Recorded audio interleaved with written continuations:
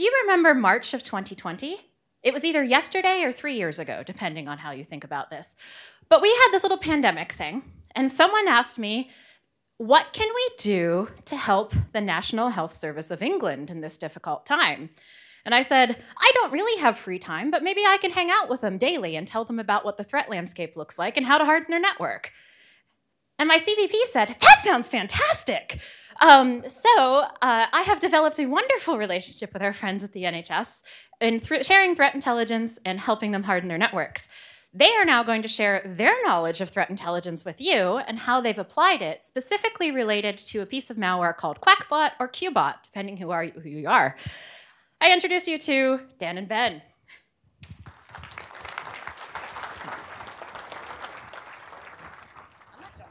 Thank you.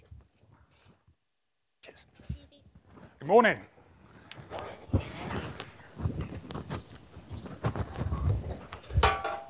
That's very much my lifeline over there. So good morning, and thank you very much for having us. As Jessica mentioned, we've flown in from the NHS in England to talk a little bit about our experience, a bit about the NHS, a bit about Qakbot, and why that and its contemporaries pose such an acute threat to networks such as ours. And earlier on today, Jessica, I think, sensing some nerves perhaps in us standing up here in front of a room of incredible experts like yourselves, gave us some advice. And she said, just be charming and British and you'll be fine. And I guarantee we will be British. So, bit of disclosure, the actual full title of this talk was originally Hunting Qakbot Across the World's Largest Microsoft Defender for Endpoint Tenant, an NHS story. It's been corrected on the screen because we don't know we actually have the world's largest NHS MDE tenant, but it's really big and nobody corrected us until we got here. So we'll roll with it for the time being. Additionally, you may notice throughout the talk that we refer to Qakbot, Qbot, Pink Slip Bot, a number of different names interchangeably throughout the talk, for which we apologise, but just bear with us. So briefly, who are we? So I'm Dan Taylor. So I'm the Principal Threat Intelligence Analyst for the NHS CSOC, part of NHS England, and I'm joined today by my colleague Ben Magee, who heads up our threat hunting function. Let's talk a little bit about the CSOC. In a sentence, the CSOC is a centralised security operations capability located in NHS England, providing security services to healthcare organisations across the NHS in England. That's a bit of a distinction we'll get to in a few slides' time.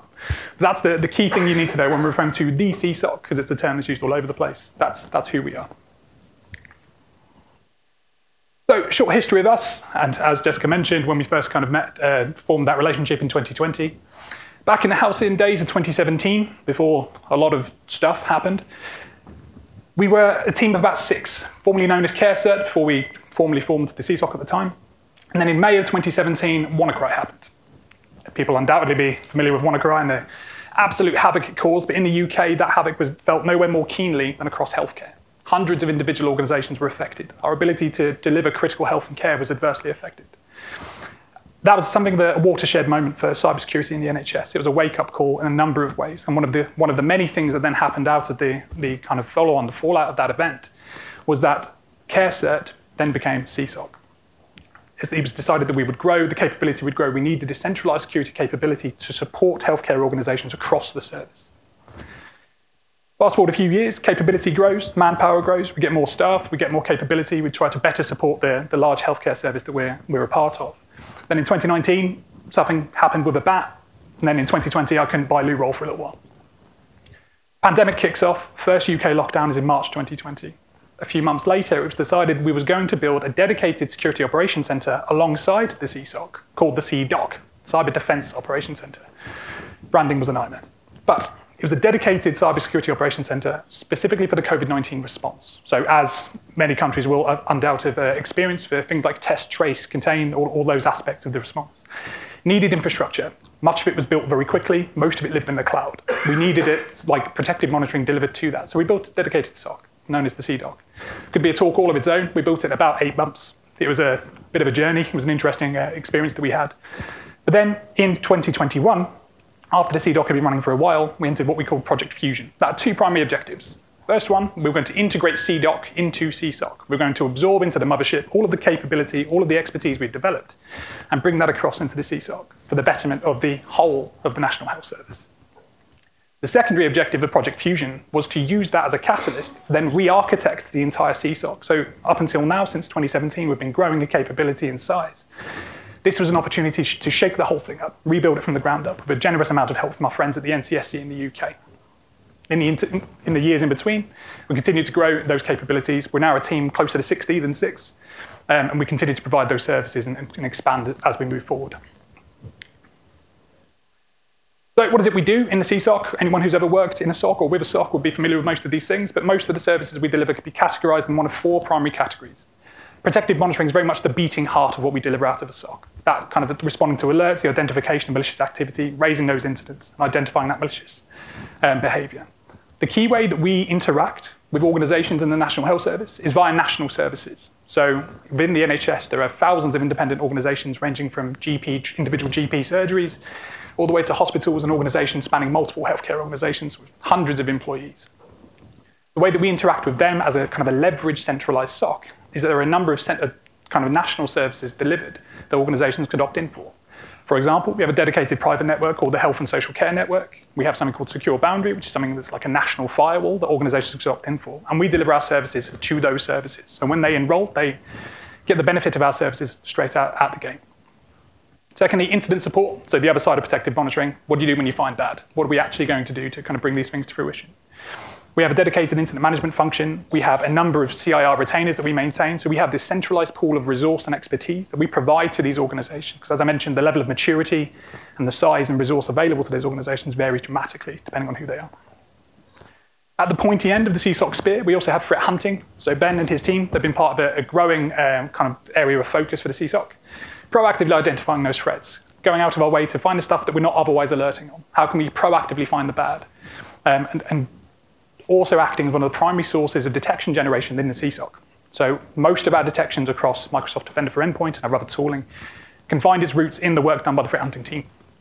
And finally, threat intelligence is a bit of an outlier when it comes to our usage of threat intelligence, or certainly our function as part of the CSOC. It's one of the most public areas of the CSOC where we ingest a huge amount of threat intelligence, including that delivered by our friends at Microsoft, other commercial partners we have, governmental partners, and our own open source intelligence, and things like that. But essentially, our job is to tell the estate, the National Health Service, what it is they need to be worried about and what they need to do about it. There's so much information out there, and again, that varying level of maturity means our job is to be that kind of thought leader. And that can be in strategic products that we put out. We put messaging out. We have a public-facing website we use often for critical vulnerabilities to inform organizations of specific threats. It can also be tactical intelligence. We feed indicators of compromise into those national services to defend all of the constituent organizations that are part of that. So, I told you about the CSOC and who we are. Let's talk a little bit about the NHS. Can I just get a show of hands of anybody who's familiar with the NHS? Excellent, cool. Now, I was familiar with the NHS, and then I worked there, and I understood nothing. It's very, very large. It's one of the key things you need to know. It's an absolutely massive organization. It's one of the largest employers in the world. At one stage, it was the largest employer in Europe. It continues to be the largest employer in England. I think the most recent count was 1.2 million employees, spanning the entire organization. But the way we talk about the NHS is a little bit misleading. So even the way I'm referring to it now, the NHS suggests one nice, contiguous entity. Big organization, lovely governed, centralized leadership, fantastic. In reality, it looks a little bit more like this. So I mentioned that we're from NHS England. That is one organization within the ecosystem that constitutes the National Health Service, which is this amalgam of all these different organizations.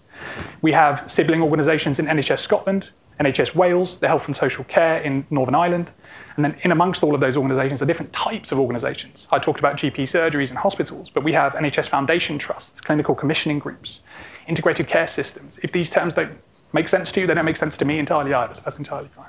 But it's showing the amorphous nature of the system. It's an absolutely massive organism of many constituent parts. Then outside of the NHS, strictly speaking, the actual healthcare ecosystem is even larger. We have suppliers, we have arm's length bodies like UK Health Security Agency, the UK HSA, or the Department for Health and Social Care, who again aren't directly part of the NHS, but are part of this ecosystem we're a part of as well. So why are we speaking to you? We told you a bit about the CSOC, a bit about the NHS. Essentially, it's because it's hard to do what we do. Security is hard, full stop. Our job is there to try and minimize harm.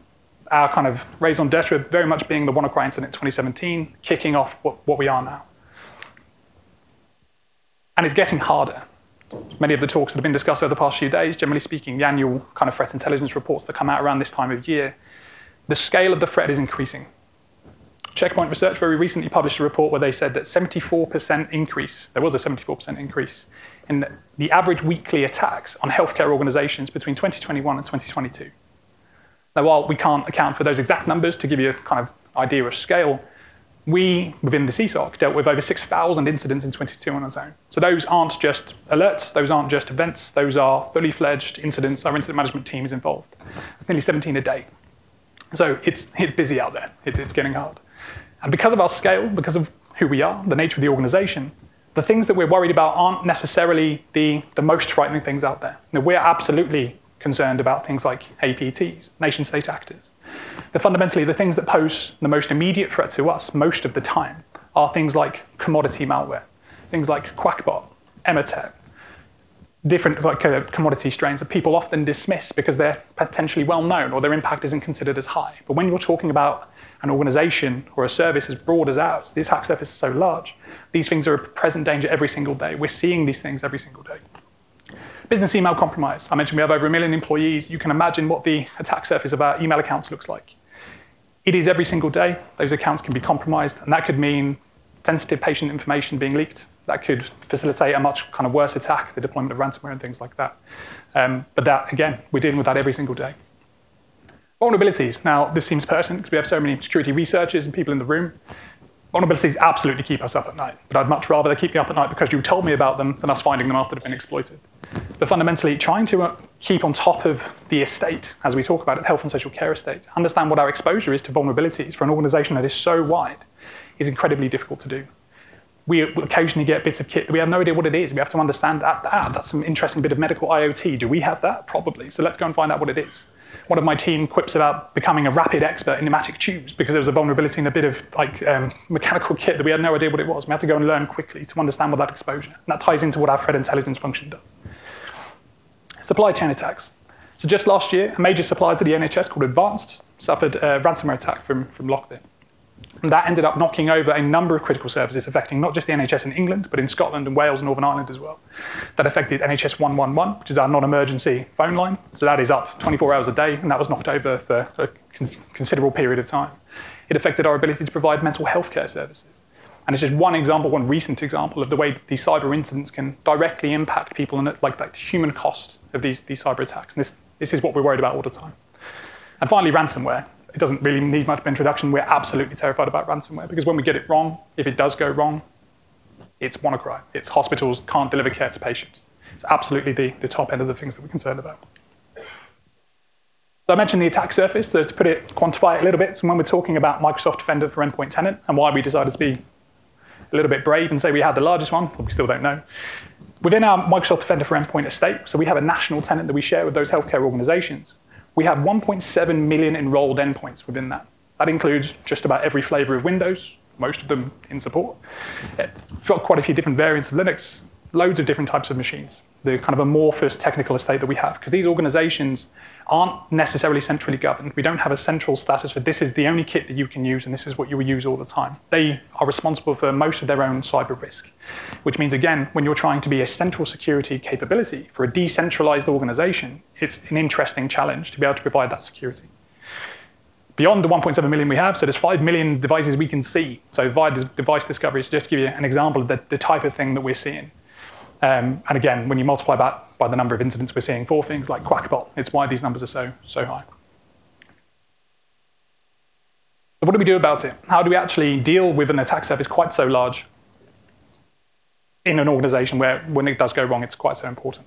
So Microsoft Defender for Endpoint is a major tool in our arsenal for dealing with this. And because we have the national tenant, it's very much double-edged. So obviously we have an enormous attack surface, but we can also deploy detections, and they're automatically deployed at scale. So every organization as part of that that's using Defender for Endpoint, they benefit from these detections that we build.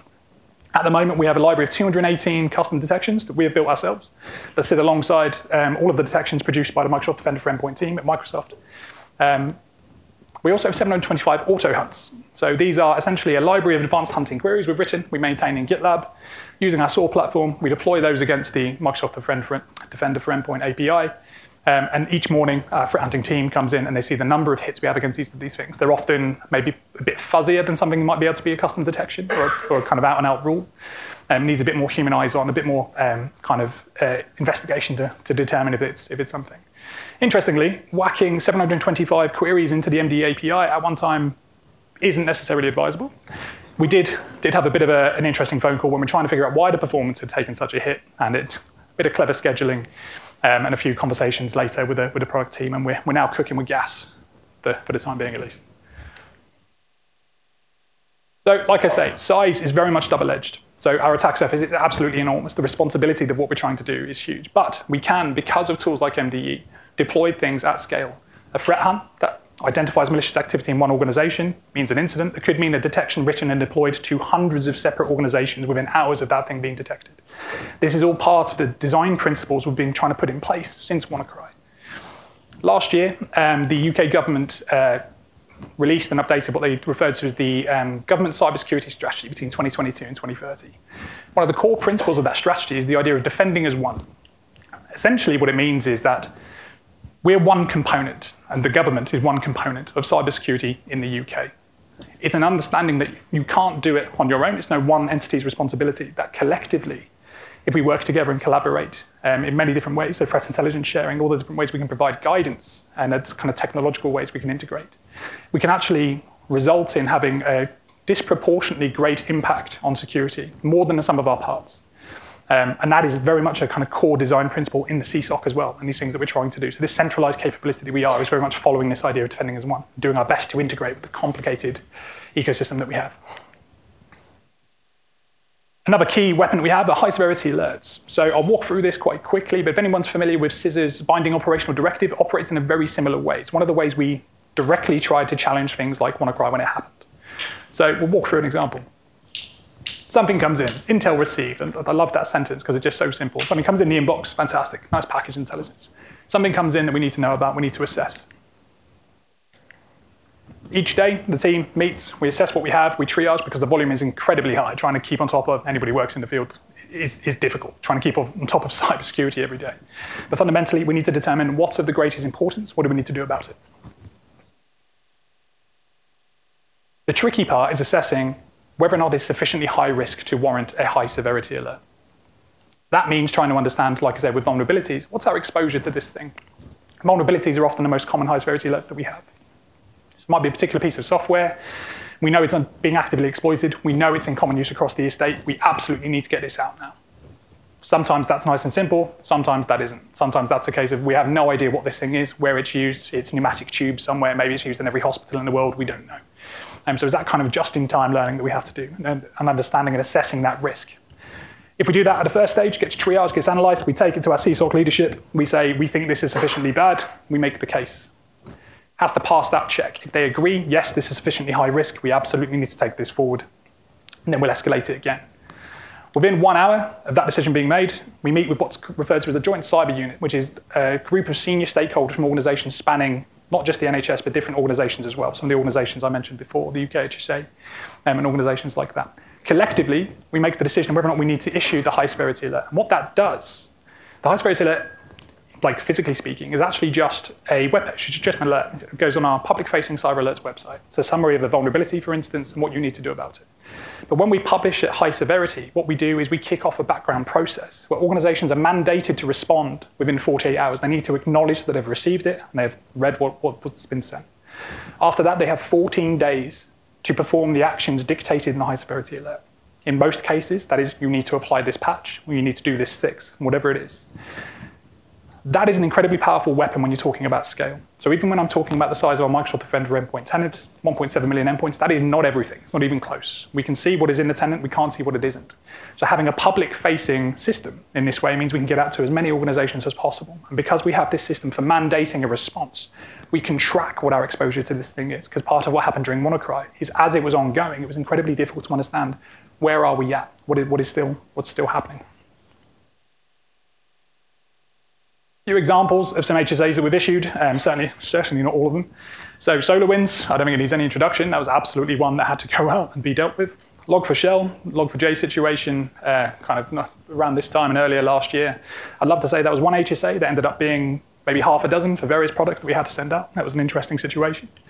VMware Workspace 1 was one of those ones that came via Log4Shell. And finally, well, it's not even the most recent one, but proxy not shell, Microsoft Exchange, another common example of we need to get this done now. This is potentially being exploited in the wild. We know it's common. We absolutely need to get on top of this. One of the other ways that we interact with organizations in the estate is the delivery of tactical threat intelligence. So CSOC indicator, so we use Microsoft Endpoint as an example because that's a nice, quite an interesting setup. So information comes in, open source intelligence, our own telemetry and investigations, our friends at Microsoft and other kind of partners that we have, or generally just in the open source. People share things with us. People seem to care about healthcare, and it's enormously well received. That comes through. One of two things generally happens. We'll put together a product of some description. So I talked about we communicate to the estate. These are the things you need to be worried about. That might be one thing that we do. If there are specific indicators of compromise, goes into MISP, goes into our Microsoft Endpoint tenant. Now, where it's interesting is that because we share the tenant with the organizations that we serve, we have global visibility of the entire tenant, but each organization can only see their own. So they have a machine group, for instance, and they can see their own indicators, they can see their own alerts, but they can't see those of other organizations.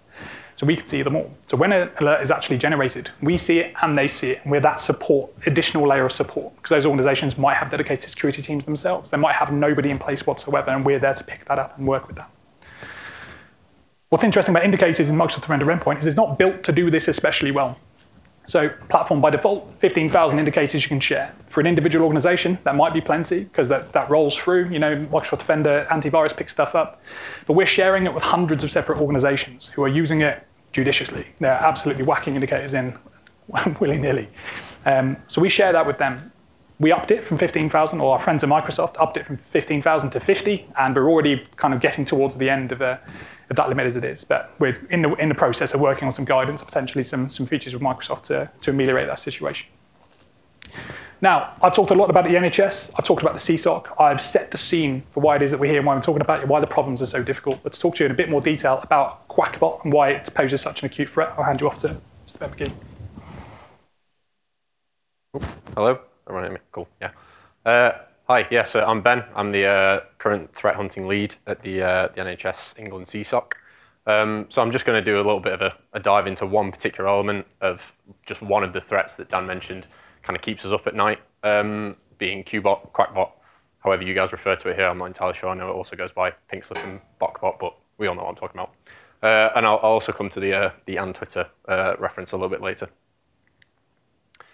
So I'm not going to do too much of a deep dive into Qbot itself. I'm pretty sure everyone in this room will know at least what it is. So it kind of started out as a typical standard banking Trojan, similar to the likes of TrickBot and Emitet. It was kind of always on our radar as you know, one of these commodity malware threats, but we only ever saw it in kind of low volume, so it never really went any higher than that.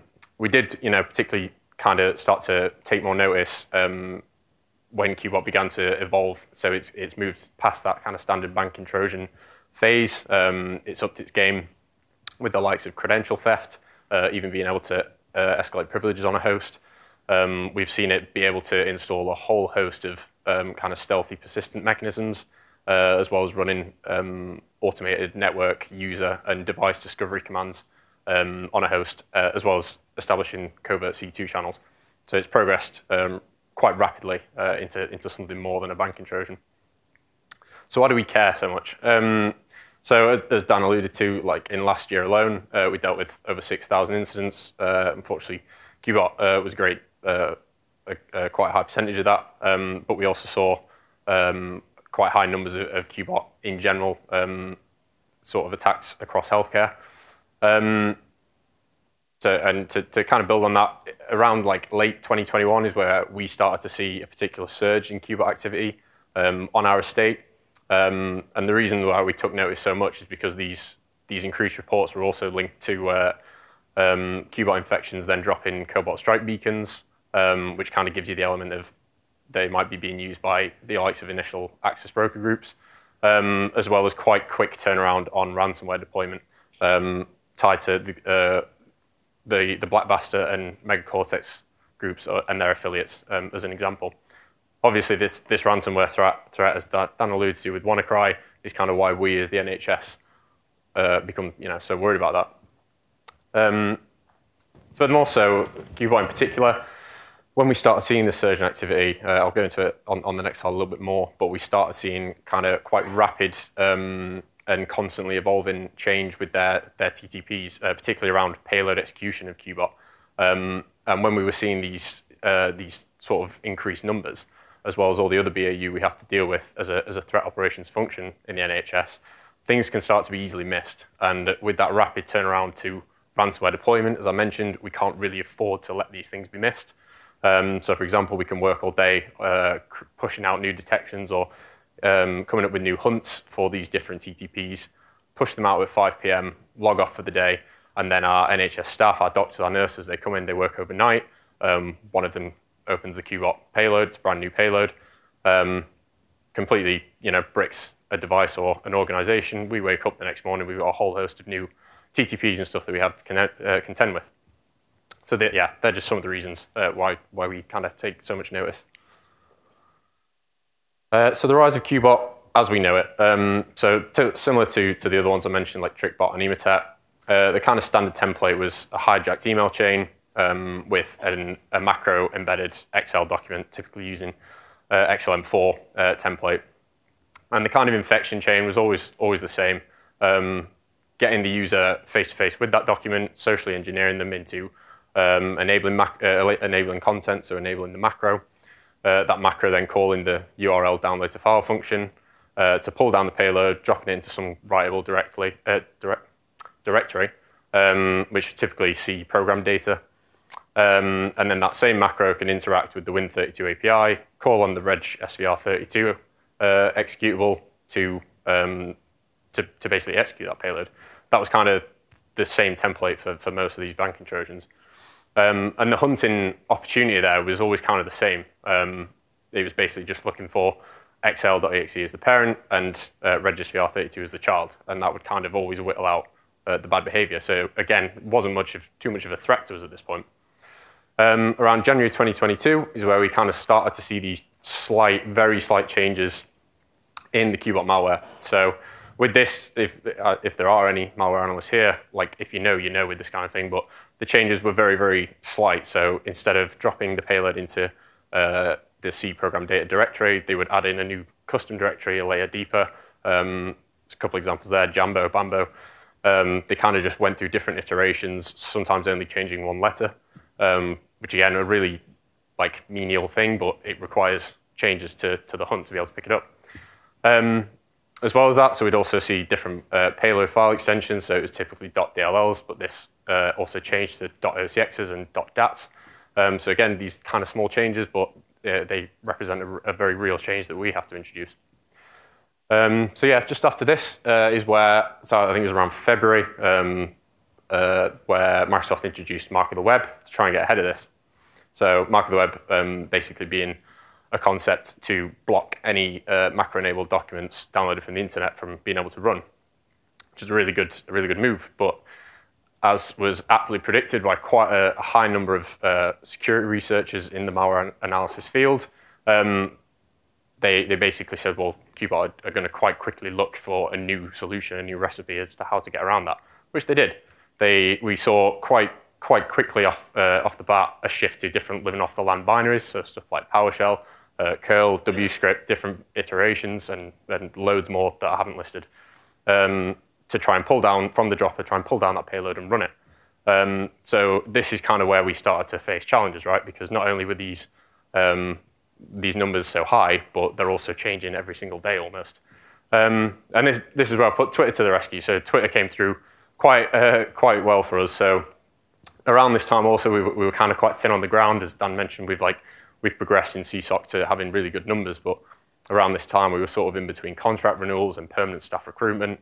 As I think someone mentioned yesterday, the cyber skills gap, very real for us as well. So we had to sort of revert to open source intelligence for quite a lot of the time.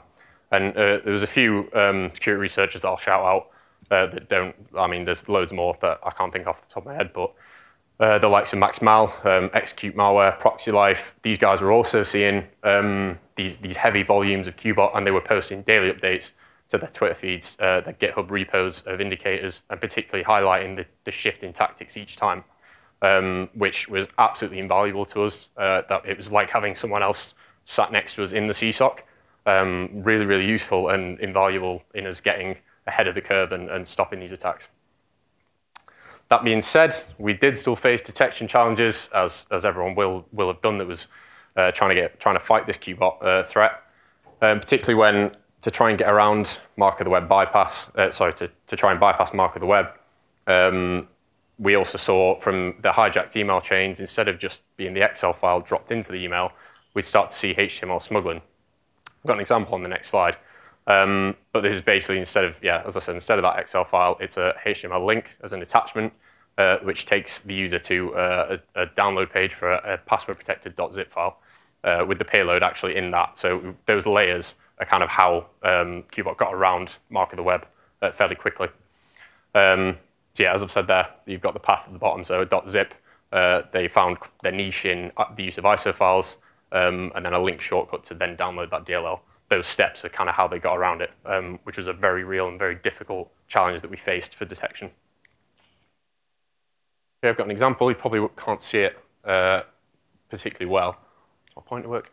Yeah, so here we can see legitimate email traffic referencing a patient survey of some kind, and the hijacked email body here. So we've got the HTML attachment and a reference to a password, ABC123, really great password.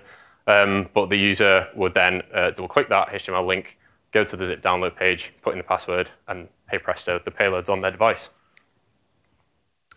So our approach to this. So I've kind of branched out into three main processes that we took at the NHS to try and get ahead of this one threat. First being proactive, broad hunting at scale. So using all that data that we've got across those 1.7 million endpoints, and coming up with hypotheses that we can then use and kind of hone in on the bad. So ISO files as an example, virtual disk images, absolutely huge files typically used to like spin up VMs and stuff. So it's very rare that you would get a small ISO file. And these Qakbot ISO files were very small because they only contained the payload DLL and a couple of other useless files. So they were a couple of megs max in size versus the likes of 10, 15, 50 gigabytes for an ISO file. So there we can set the scope and we can hone in on it a little bit. And quite simply, just looking for ISO files running on a desktop, you'd only really ever see that if someone is trying to spin up a VM on their local machine. But then you can kind of hone in on what a legitimate VM name would be, actually sort of like following just typical operating system names. So looking for those ISO file executions on a desktop rather than a server kind of separates the good and the bad a little bit. Yeah, so hunting by least frequency kind of says what it is on the tin, but as an example, I talked about Reg SVR32 executing the payload. Just doing a simple search on what a legitimate process command line looks like for that binary, getting a nice baseline of what legitimate is, getting rid of all that, and then picking out the anomalous stuff there. And then in a similar vein, anomalous behavior from virtual drives. So when an ISO file is mounted, a virtual drive is mounted, and then you can start to kind of look at what might be odd. So random DLLs just being spun up from a virtual drive, for example. Secondly, so time frame based hunts. So particularly with the shift to HTML smuggling and mark of the web bypass and the use of things like ISO files to get around the use of using macro-enabled documents, we can take these like key events in the infection chain that on their own are normal, but when you put them together in sequential order within a really small window, so like a minute or 2 minutes, you can kind of whittle out the bad behavior again. So a user interacting with their Outlook browser, their Outlook client on their desktop, some kind of HTML file interaction event, pretty atypical, and then an ISO drive being mounted on that same desktop. If you look for those events in that order within the space of a couple of minutes, it's a pretty good indicator of Qakbot or malware in general. And then building on that, so looking for maybe an ISO file being mounted, and then a couple of seconds later or even a minute later, weird DLL names start to be chucked up on that desktop as well. Seeing that in the EDR logs in that order is again another good indicator that we can use. And finally, the kind of bread and butter of threat hunting, anyone who's like trying to get into threat hunting, this is the concept that I'd point you at first, is looking for weird parent-child process relationships. So again, I'll go back to the example of regsvr32. You can, even across the biggest estate, you can baseline what a normal child process might be for regsvr32 because it's pretty similar in its behavior in the operating system. And then you can whittle out, again, the bad, like the anomalous child processes. And similarly, regsvr32 being the kind of beachhead process that Qakbot uses, it also injects into different processes, maps the memory of different processes, so you can, again, baseline that activity. So here we've got an example. Apologies again for the incredibly small text. But we've got a Microsoft Defender for Endpoint timeline with a active Qakbot infection on it. So the highlighted event is regsvr32 injecting into the Windows Error Reporting Manager process. And then here we can drill down a little bit more. So we can see at the top of that chain is wscript running a Windows script file from a virtual drive. So again, what I talked about. And then in the top right, we've got just like a kind of quick and easy hunt that we might do for this. So again, pointing back to that parent-child process relationship, we've got the parent being regsvr32, the child being Windows Error Reporting Manager, and then you can also kind of narrow that down by looking for particular device event types, such as with this one being like memory mapping into that child process. Next, so here on this particular timeline, we can see that we've got one of our customer detections, and then not to throw any shade on the Microsoft Defender for Endpoint team, they've only put possible Qakbot activity. We've put it definitely is. But yeah, again, we can hone on it a little bit more with the information here. With this particular query that I've thrown up, this is, again, the process relationships, but we've gone for the grandfather parent being regsvr32. The reason being is that we quite often saw that injected process, that next layer, the child of regsvr32 change quite a lot. They just went through a phase of using different Windows binaries, but the child then was always the same, so they'd use that injected process to run their discovery. So we can actually afford to do a good hunt and look for this without needing to know what that middle layer is. And lastly, so the second stage payload being dropped on the host. So with this one, it's basically the same thing where we're looking for the grandparent being regsvr32, but with this one, we don't know what that final payload is going to look like. We just know it's going to be a DLL, so we can say that the file name ends with DLL. But one thing that we did see that was consistent was that it's dropped into the app data roaming directory. Again, quite trivial for them to change, but they never seem to, which is why we can specify that the final folder path has that as the parameters. And lastly, couldn't do a talk at a Microsoft conference without shouting out how great Microsoft are. So here we've got an example of one of the more recent Qakbot infections. So OneNote dropping embedded HCA files in order to execute the payload. This is kind of the golden template. This is the end game that we want to reach across our estate.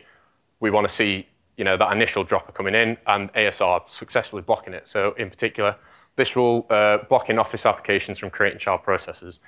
Unfortunately, it's just not realistic. It's not feasible across an organization as big as ours. As Dan said, we've got huge trusts with massive security teams that have the skills and the infrastructure to put this in place. We also have GP surgeries with one tech guy that, he knows how to turn it on, and that's about it. So we can't rely on this, which I guess kind of highlights what the point I'm trying to get across here, is that whilst ASR might always, might kind of, it won't exactly chuck us out of a job, but it'll mean I have more time to answer emails and attend pointless meetings.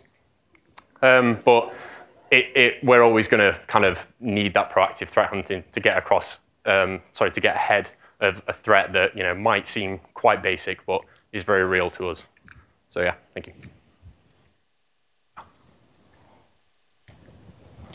So we'll talk to you a lot about the NHS, about CSOC, about Qakbot to illustrate the types of threats that we're dealing with and the challenges associated with doing it at our kind of scale. There's a little bit of irony about complaining to Microsoft, of all companies, about dealing with security at scale, but still, we have a unique set of challenges. Fundamentally, what are we doing next? The fight isn't over. It may never truly be over. So what are we doing to develop and to better deal with these threats in the future? In the interest of time, I'll skip through this one. This is largely talking about the way we're developing our kind of threat-led capabilities, very much where we're doing. We're trying to arm our analysts and our teams to better serve organizations in the healthcare estate. That includes things like developing dedicated labs in Azure to allow our threat hunters to have detection labs, to identify ways of doing this stuff, and more proactively looking at things like that, dealing with vulnerabilities and understanding exposure or testing POCs, things of that nature. Expanding our threat intelligence function, things like that is very much a key aspect of our kind of short, medium-term plan. At a slightly higher level, the future. So we talked about Defenders 1, this key principle that comes from the government cybersecurity strategy, but also just a key ethos within the CSOC and about what it is we're trying to do. So we as a healthcare ecosystem within the UK and what it is we're trying to do. We're trying to do it better, understanding our place as one piece of apparatus in the broader healthcare ecosystem, working with our kind of sibling organisations in NHS Scotland and NHS Wales, Health and Social Care in Northern Ireland, working with organisations on the ground, understanding what it is they need from us, the support we can actually offer, and doing more work with our commercial partners and other government organisations as well to better defend ourselves together, because again, collectively we can be greater than the sum of our parts independently. A key aspect of that work is threat intelligence. So we do term it threat intelligence, but it has an interesting job in that we're often relaying key intelligence rather than producing it. So we get a lot of information from the likes of Microsoft and other organisations. And then we're taking that, digesting it, analysing that, and putting that to the right people to understand, so they can understand what it is they need to be worried about. Fundamentally, to do that effectively, you need to understand what those requirements are. What is it they need from us, again? What intelligence can we provide? Because it's easy from our perspective to put stuff out that might be interesting. But is it of material value? Can it actually do something for them in a tangible way? And actually, again, help them do their jobs better? Because fundamentally, again, we're there to reduce harm. We're there to allow healthcare organisations to do their job safely. And lastly, proactive defence. So as Ben was talking, he demonstrated with the ASR reduction rule. We're trying to get better collectively to advise on the ways that we can shrink our attack surface. So using some of our central visibility that we have through tools like Microsoft Defender for Endpoint, and those are national services. Identify where are we weak, where can we strengthen ourselves to not only identify and respond, which is very much the kind of bread and butter of the SOC, but where can we actually advise on how we can shrink that attack surface and be more secure as a whole. So that involves things like identifying legacy IT, trying to avoid another WannaCry situation. That involves identifying our exposure to critical vulnerabilities, internet-facing infrastructure, and doing more work in that space and working with regional leaders and kind of IT teams, again, on the ground at these organizations to shrink that attack surface and, generally speaking, increase the overarching security. Now, just as I wrap up, because the numbers are going down very quickly on this time here, there's a couple of thank yous I wanted to express. So firstly, to BlueHat for inviting us to come. It's a bit of an odd talk, this one, I think, among an incredibly elevated company, both yourselves and the incredible speakers that have been on the past couple of days. And it's a very unique opportunity for us to express like what it is that we do and some of the challenges that we face, certainly in healthcare and again in the UK. But secondly, to the security community. So a lot of talk over the past few days have talked about communities, talked about the value of security researchers. And as Ben has kind of discussed on the way through, the work that you do day to day, security researchers identifying vulnerabilities and disclosing them responsibly to organizations so we can get in front of them before attackers do, before they're exploited against us. People openly sharing indicators of compromise, TTPs, detections even on things like Twitter. Those are having a tangible effect on our ability to reduce harm to the NHS in the UK. The work that you do every single day is having a material benefit to our ability to keep patients safe. So on behalf of the NHS, the CSOC, and healthcare in the UK, thank you. And thank you very much for your time.